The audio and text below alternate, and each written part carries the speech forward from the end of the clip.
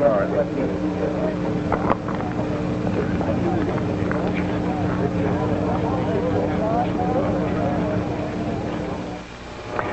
there, ladies and gentlemen, you heard Governor Herschel Lovelace of Iowa extending an official welcome on behalf of this state to Russian Premier Khrushchev. And as you heard, Khrushchev replied with a tribute to Iowa's rank as the #1 corn-producing state in the Union, and could not resist at the moment the opportunity to mention once again that in this field, too, Soviet Russia expected to compete with Iowa, as he has indicated the Russians do in so many fields with Americans.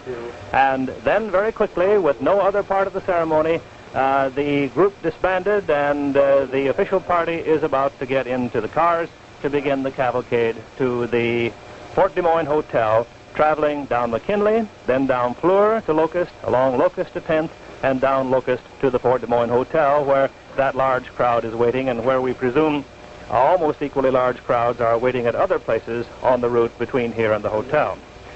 The governor and Premier Khrushchev will be getting into the open car. You see a group of people, including Henry Cabot Lodge, clustered about that car right now, and you see an exchange of information of some sort going on between Lodge and Khrushchev.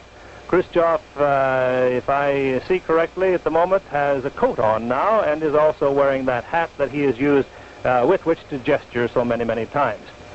I imagine he'll be rather pleased to ride in an open car. You know, he made some pretty barbed comments about riding in a closed car in Los Angeles, which he thought was too hot.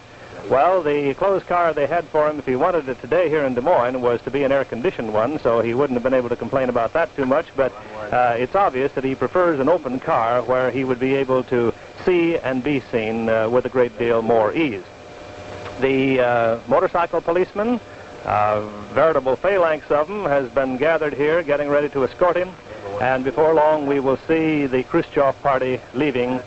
Out of our view at the moment, other members of the party, including Mayor Isles, the Lieutenant Governor, the members of the Chamber of Commerce, Mrs. Khrushchev, of course, Mrs. Lovelace, and all the others who have been present for these brief welcoming ceremonies will be getting into their cars, and the whole cavalcade will head for downtown Des Moines. Motorcycle escorts you see on either side. The car which bears Khrushchev carries on its forward portion, as you can see,